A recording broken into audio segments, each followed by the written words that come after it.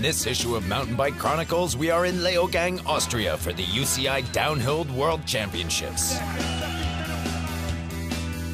Rob Warner is an icon in the sport, and today he's applying his trade as a commentator. We're going to take a closer look at the different pedal systems. All this and much more in this edition of Mountain Bike Chronicles. Rob Warner's love for mountain biking started during his childhood in England. I did motorcycle trials from when I was a little kid. And then actually mountain bikes weren't really invented then, obviously, you know. And then in the early 90s when mountain bikes became more and more popular, or it was really the very beginnings of them, they were still pretty basic things. I started riding them for fitness because I was at a reasonably high level with the motorcycle trials.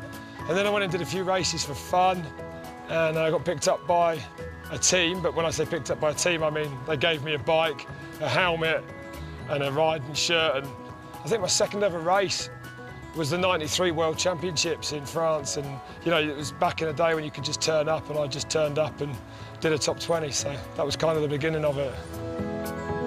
The 41-year-old celebrated his biggest success in 1996 as an active rider. In Austria, he made history in what was then still such a young sport. In Capri in '96, I just put together a perfect run. And yeah, and I won my first World Cup for a British rider as well. So that all helped, and you know, that was it really. I had a great year in '97, and then after that I kind of started to lose interest and went back to partying. Rob Warner's run is really a beautiful thing, and congratulations to you, Rob, your first World Cup victory ever. Yeah, first for sure.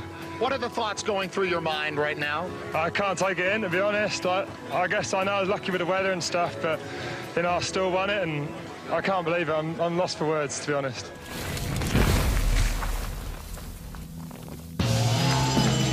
The UCI Downhill World Championship is being held at Leogang.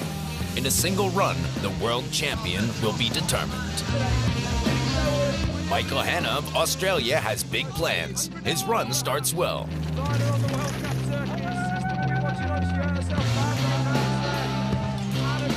Even in the technical sections, he's fast.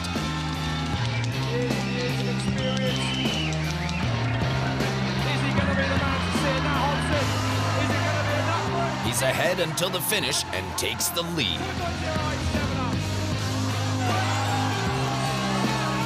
Steve Smith from Canada wants to take his chance.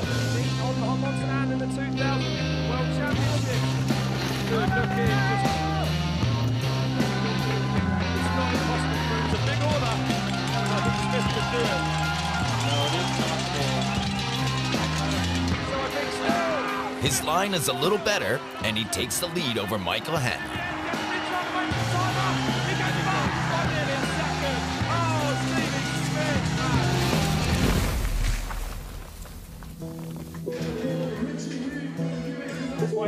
After his career as a professional rider, the 41-year-old Rob Warner utilized his knowledge of the scene and has been commentating on downhill races for the last 6 years. I actually think I treat commentary like I did racing. Like I wake up on the morning of the race, nervous, there's no doubt about it.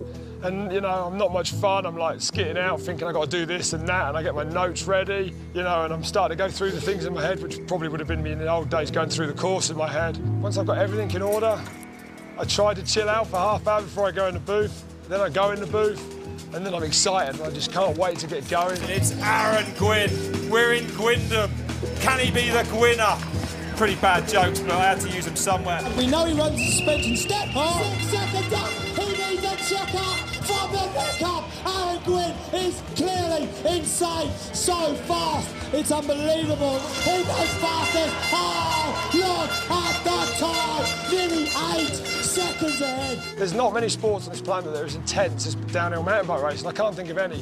One run, and you've got to go way beyond your capabilities on certain parts of the course, and that's why I get excited. For a commentator, it's a dream to commentate on because it builds and builds. The fastest qualifier comes down last, so very rarely is it an anticlimax.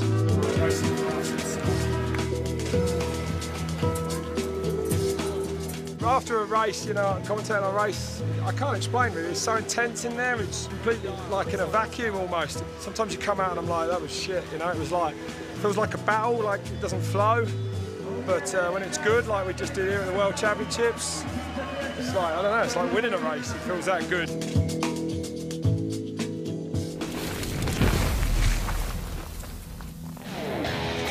In Leogang, thousands of fans, along with Rob Warner, await the favorites. Steve Smith is still in the lead. Sam Hill of Australia wants to change that.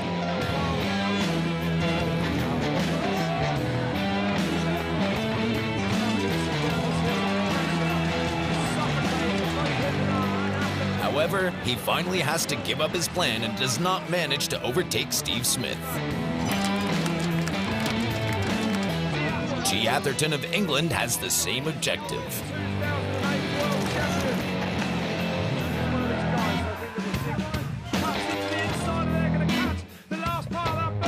His run is good, and he takes the lead ahead of Steve Smith.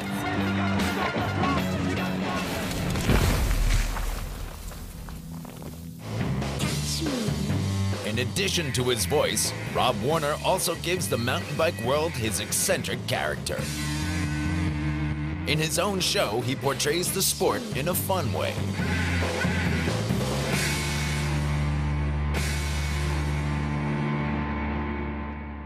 We try and make the show really fun, you know, because mountain bike downhill is about having fun. I mean, there's a lot of characters in the sport. It's an action sport, it's an extreme sport, whatever you want to call it. It's dangerous, it's wild, it's loose, you know.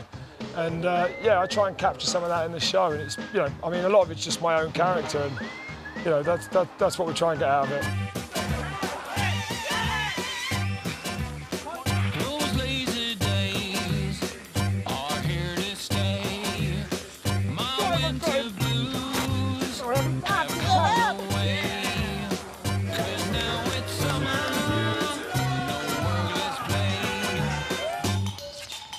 I don't know what other riders think of me.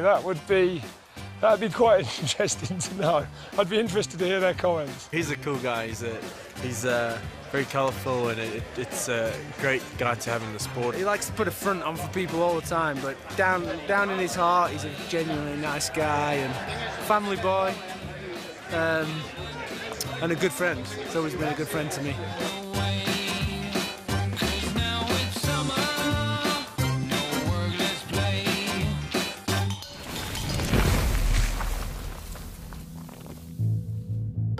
One of the key components on the mountain bike is the pedal. There are two different systems, the flat pedal and the click pedal. The flat pedals have small spikes, called pins, that assist in the adhesion with the specific rubber sole. The flat pedals are used primarily in the freestyle area, where the riders abandon the pedals during jumps. The click pedals create a solid connection between shoe and pedal, which has particular advantages. The shoe sole comes closer towards the pedal axis. That means you have a better power transfer. Furthermore, the pedaling cycle is simply more efficient because you can push 50% and pull 50%. Therefore, you have 100% of power transmission. From a riding technical perspective, there are also advantages. I think clip pedals, you can de-weight the bike easier in rough stuff. You can ride things a little smoother. Well, when you're on flats, if it's really rough, you basically got to sink your feet back and push into the rough stuff to keep your feet on the pedals. Where with clips, they're not going to come off, so you can just stay light and try to stay on top of it. It feels a little smoother that way. And you can just accelerate quicker because you have the pull and push power, and you're able to spin it better. So I think there's a lot more benefits to the clips as a racer.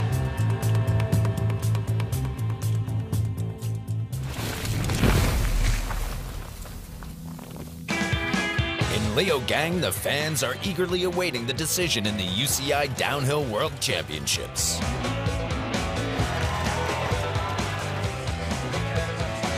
Greg Minnaar of South Africa is the second-to-last rider who can still influence the decision. In the upper part, he is fast.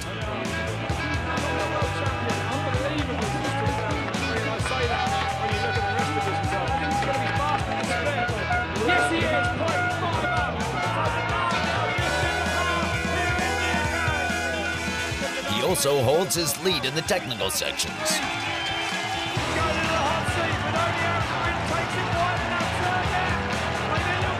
Finally, he finishes half a second faster than G. Atherton. Only the favorite is left. Aaron Gwin is at the top. The U.S. rider starts and is clearly motivated. But after a short time and due to a technical fault, he slams hard.